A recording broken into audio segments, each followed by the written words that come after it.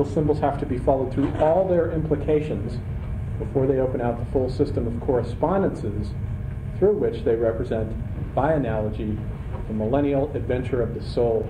And I like this quote because what we have here is a nice, concise statement of the hero with 1,000 faces itself and what Campbell is doing. He's going through and he's taking all of these myths from all over the world and sort of smelting them down to pull out a single archetype. And the archetype that he pulls out, the hero's journey, turns out to be the millennial adventure of the soul. Life itself is a journey. The moment that we're born, we come out of the mother womb into the phenomenal world of space-time, and we find an adventure waiting for us, whether we're willing to undertake it or not. But the adventure is there, and almost any aspect of life can be looked at in terms of this sort of hero's journey motif.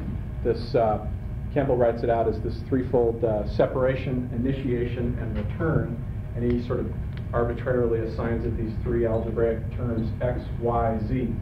And this turns out to be, and then he puts a circle through it, and a threshold. It's a little bit like the model that we had of Jung's model of the psyche, where, if we recall, in that case we had the little box of the ego, and the self was at the center, and the line was off-center, indicating that the ego normally is off-center in its thinking, and myths connect the ego back to the sources of inspiration, the well springs of inspiration for our life. You know, you don't know how you're going to solve a problem or what you're going to do. The intellect doesn't know. But if you go and do something else or take a vacation or something, the self, meanwhile, sets itself to work and then begins springing up intuitions. The chemist Kekulé, who discovered the structure of the benzene ring, which is lays out actually in a sort of circular structure like this, and from out of that formula came the whole of the industry of organic as well as inorganic chemistry. That came to him from a mythological vision. He was trying to figure out what the structure of this benzene ring looked like, and he had a vision of the serpent biting its tail, the old vision from alchemy. And that came to him when he was in a state, I think he was riding on the top of a bus home from work or something, and it just came to him. And it solved that chemical problem, and from out of that came everything from plastics to all the chemicals and toxins with which we're poisoning ourselves today. And so myths really do, they do just sort of sketch themselves out in this kind of hieroglyphic language that we then have to unpack with words. And you can, the great filmmaker David Cronenberg, I don't know if anybody's seen any of his films, Videodrome, Dead Ringers, Existence, and Crash. He was once making a film with Jeremy Irons, and they were filming Dead Ringers, which is about these twin gynecologists. That film is actually based on a true story of these twin gynecologists in New York who were found dead in their posh Manhattan apartment. They had committed mutual suicide, and it turned out that there was this horrendous story that they were sleeping with all these patients and abusing all these drugs. So Cronenberg took the sort of real-life version of that and filtered it through the language of his visionary style, and he cast Jeremy Irons in both roles. He does a fantastic job. I mean, that film put Jeremy Irons on the map, and after that he got all these great roles.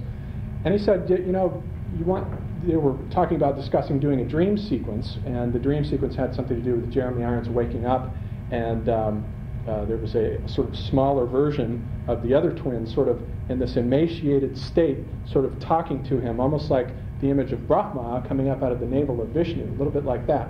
And Jeremy Irons, you know, he's a British gentleman, doesn't want to get too dirty, and he said, is there really any necessity for this scene? And Jeremy Irons said, well, if we don't shoot this scene, I'll have to write 10 pages of dialogue to get those implications across. So what can be gotten across in one vivid snapshot that can be understood on all these levels sort of simultaneously at once cannot be understood unless you just sit here and unpack it. It's like the dialogue between the right brain and the left brain. The right brain gets it with images, but the left brain has to slowly dice it out in this linear language. So anyhow, that's the sort of introduction to our talk tonight, and what I want to do is just spend a few minutes looking at the career of Joseph Campbell, some of his writings, and then about 8 o'clock go right into the hero itself. Campbell's career, actually, there are 4 major works that sum up his entire opus, and the first one is The Hero with 1,000 Faces. published in 1949.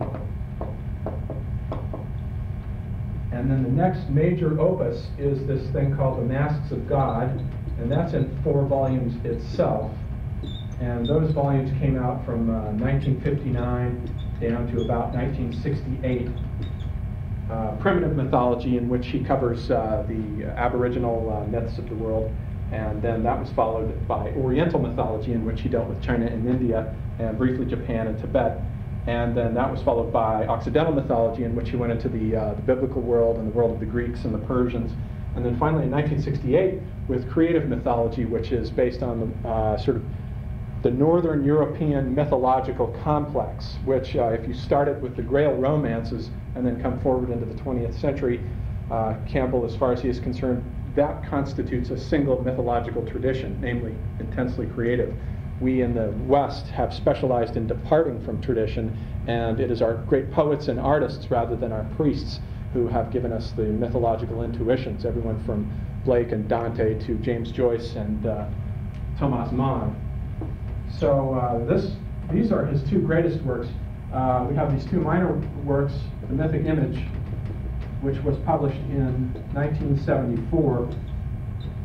And this was, the first volume of the entire Bullingham series is this little thing here where the 2 came to their father, which is just his gloss on a Native American myth. And that was the first of the whole series of Bullingham volumes, and The Mythic Image was the last one. It's labeled Volume 100. And it's an immense survey. I don't know if anybody's seen it, but it's this huge book packed with mythological images, and it illustrates his thesis that myths are pictorial and not linguistic, and language never fully unpacks what is implicit within them.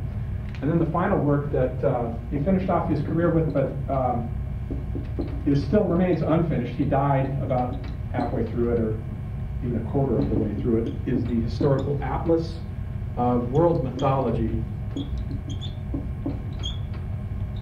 And the first volume here appeared in 1983, and he died in 87, and the final part that he had finished was published in later in 87, I believe, volume 1 and 2.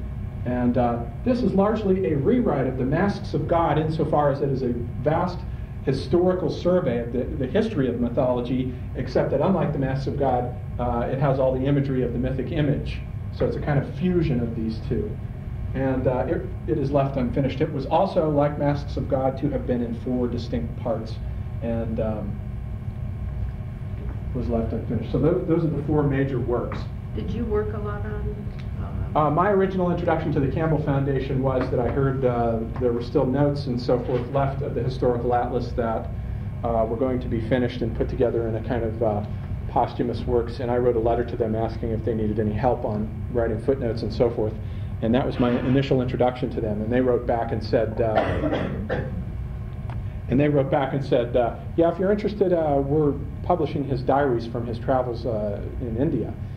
And the travels in India actually take place between The Hero and The Masks of God in 1954 and in 55. And actually, as you read those diaries, they turn out to be the precipitating cause for the writing of The Masks of God, because The Hero with a Thousand Faces is an entirely Jungian endeavor, and it is meant to show us that sort of, the monomyth, all myths are one myth and can be boiled down to this single archetypal separation, initiation, return.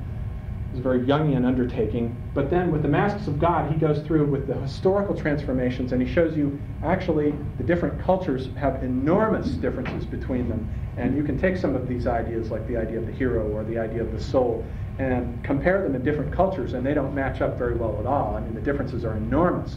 So you can emphasize the perennial philosophy, as it were, that all the great world traditions are saying essentially the same thing, and you can amass enough evidence to demonstrate that, or you can go through, as some scholars tend to prefer to do, and say, well, no, what Judaism is saying is one thing, but you won't find that in Hinduism, and so forth.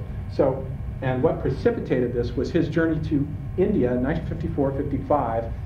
He had been editing all these volumes of Heinrich Zimmer's posthumous writings, and he himself had started his career in the late 30s editing and writing footnotes for the Upanishads, and Swami Nikhilananda's translations of the Upanishads and the Gospel of Sri Ramakrishna. So he was absorbed for at least 12 to 15 years